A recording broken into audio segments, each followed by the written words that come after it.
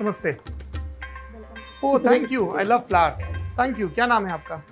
Thank you Rohini. गमछा, ये तो कर्ण के कवच कुंडल की तरह मेरे साथ आ गया है।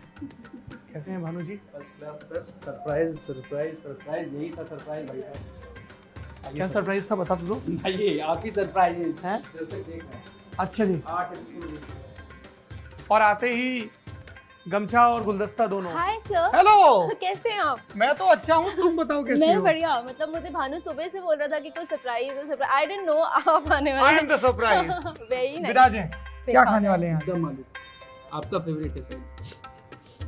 ऐसे भेज दिया मैंने। ऐसे भेज दिया मैंने। आलू तो मुझे लगता है हर कोई पसंद करता है। देखिए, आलू के साथ बहुत स्वाद और बहुत गिल्ट जुड़ा होता है, पर ये जीवन के साथ भी है।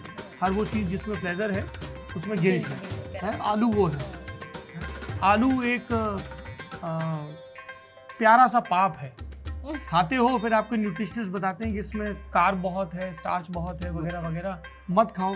लेकिन आलू जब तक तालू में पहुंचता नहीं है गरम गरम, और उसका जो स्वाद है, तो वो सारे मतांतर उड़ जाते हैं।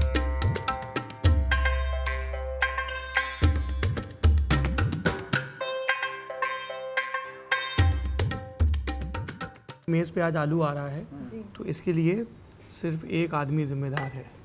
उस आदमी का आधार कार्ड पे नाम है कोलंबस।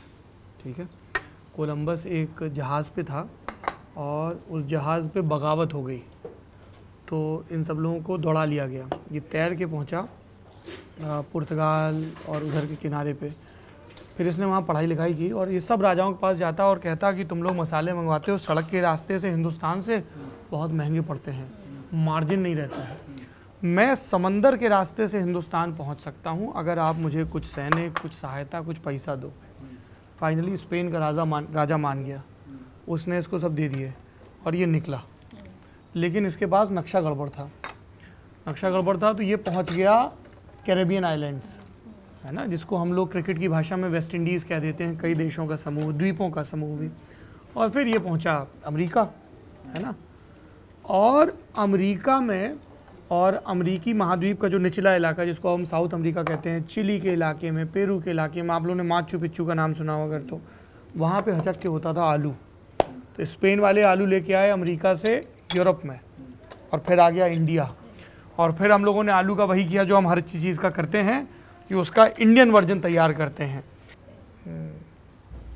एक तो सस्ता है, दूसरा इसमें स्टार्च की प्रचुरता है, शरीर चलता रहे, सारे इसमें इसके तंत्र काम करते रहें, इसके लिए कार्बोहाइड्रेट की ज़रूरत है जो इसमें बहुत हौंक के मिलता है।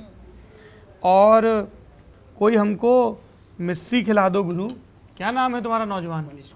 मनीष कुमार जी, अगर आप मुझे रोटी खिलवा दें तब तक मैं इस लस्सी को भस्म करता हूँ। ठीक है, ये मैदा नहीं चलेगी गुरु।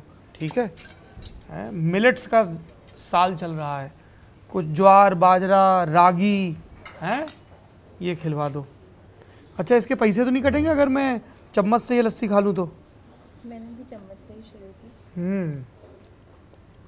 कैसे? मैं उस सस्ते फूड ब्लॉगर की तरह बोलना चाहता हूँ, ओ जॉन, इसकी मिठास कमाल की है।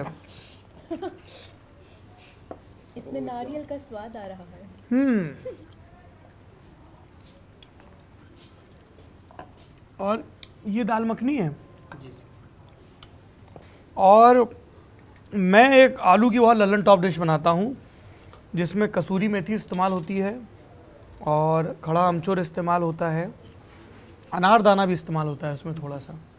तो मैं देखता हूँ मिजाज के हिसाब से, कभी उसके खट्टेपन के लिए अनारदाना इस्तेमाल करता हूँ और कभी अमचूर इस्तेमाल करता हूँ। और कसूरी मेथी से उसमें एक तो जो सुवास आता है, ख़ास तौर पे अगर आप सर्दियों में बना रहे हैं, क्योंकि मेथी की तासीर गर्म होती है।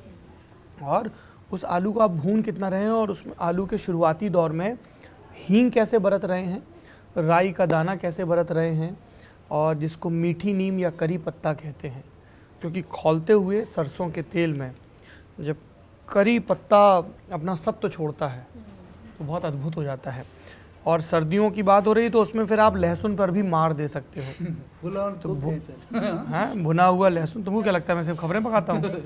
और जो सारी जगह आप बता रही हैं, गया, भागलपुर, है ना, चंपारण का इलाका, इन सब जगहों पे विचरना हुआ है। और मुझे बड़ा आनंद आता है क्योंकि एक तो बिहार के लोगों की भाषा में, वैसे भी जैसे जैसे आप पश्चिम से पूरब की तरफ आएंगे भाषा का खरापन घटता जाता है। थाली में सरसों की मात्रा और ज़बान में तरलता की, तैलता की और मिठास की मात्रा बढ़ती जाती है जितना आप पूर्व में जाएंगे। तो सरसों आपको यहाँ के खाने में खूब दिखेगी। ठीक है, मछली में स्पेशल होता है हमारी तरफ। ये देखो मिथिला का आदमी भोजन पे बात करे और मछली पे ना आए। सरसों वही बनाता है मछली को। मछली जी भाई साहब, ये लीजिए। ये बेसन की मछली। अरे कमबख्त कुछ और मांग लिया होता, इसमें मछली बोला और मछली प्रकट हो गई। बेसन की मछली। और ये क्या है? ये मिस्सी रोटी है, इसको निपटाया जाए। मित्रों, मैं बुंदेलखंड से आता हूँ। बुंदेलखंड में चने का प्राचुर्य है। चना सेहत के लिए अच्छा है, ऐसा न्यूट्रिशनिस्ट कहते हैं, जिन्होंने कोर्स किया है वो भी और नहीं किया है वो भी। हमारे यहाँ सिर्फ गेहूं की रोटी हमसे हजम नहीं होती है। ये मोदी जी के मोटे अन्न का वर्ष घोषित किए जाने से कई दशक पहले की बात है। हम लोग अपनी गेहूं में चना मिला के खाते हैं, हम लोग बिर्रा बोलते हैं उसको जी। पेट के लिए भी अच्छा होता है। हालांकि कुछ विद्वान अब कह रहे हैं कि मिलावट ना करें, रागी खानी है तो रागी खाएं और बाजरा खाना है तो बाजरा खाएं और गेहूं खाना है तो गेहूं खाएं।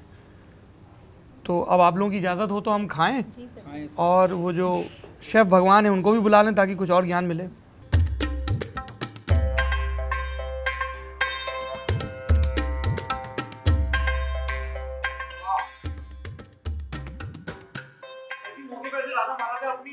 मोतियों की माला तोड़ के फेंक देते हो।